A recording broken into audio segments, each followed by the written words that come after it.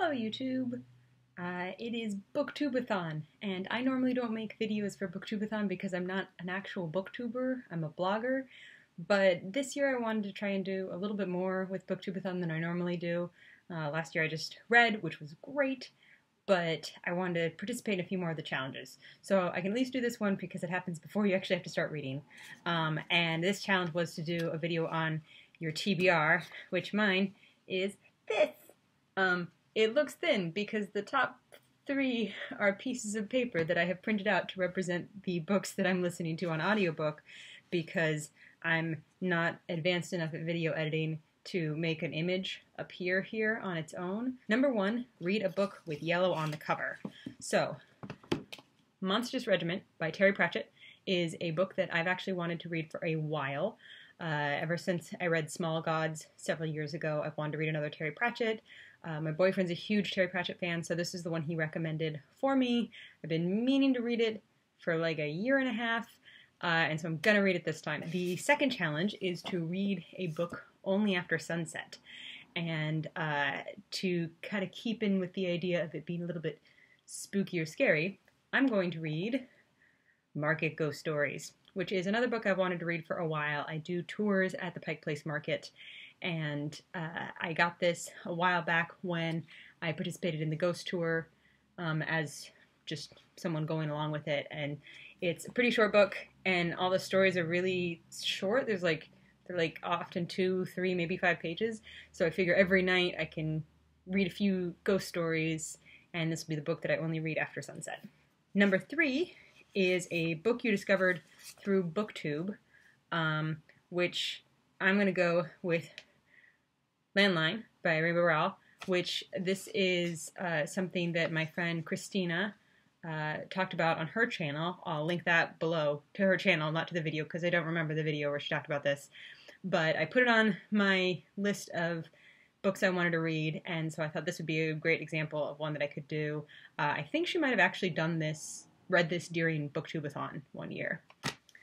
The next challenge was a book by one of your favorite authors, and I'm going to read The Screwtape Letters by C.S. Lewis, because I really like C.S. Lewis. I actually haven't read that much of his, but the things that I've read I've really loved, so I'm going to read this. My memory is that it's like letters to or from the devil, from someone to the devil.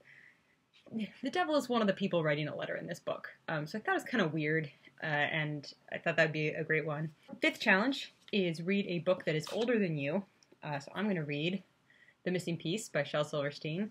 This also could qualify as a book by a favorite author, and quite frankly, this is also a book that's older than me. I actually really love this book, so this is me rereading it for a millionth time. It's really short, and it's a lot of pictures, and they're fun, but it's a beautiful message. Number 6 in the challenges is to read and watch a book-to-movie adaptation.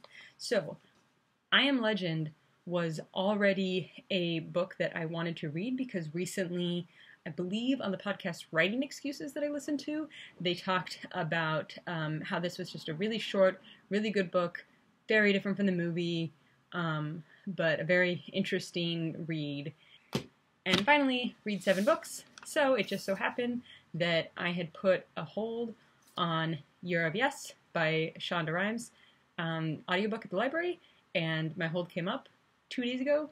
So I've got this on my phone, and I'm going to listen to it during BookTubeAthon. Because it's me, I made a spreadsheet. I made one last year, and I updated it for this year. I will put a link to a Drive version in the comments.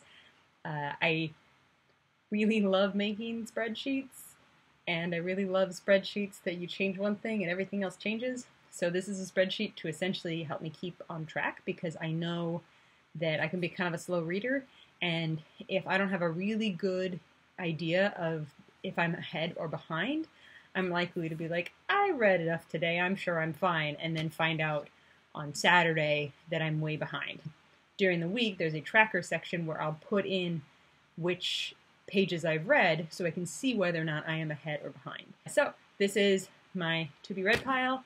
If you want to know a little bit more about BookTube and my history with it and everything, I'm also writing a blog post about it, which I will link down in the comments.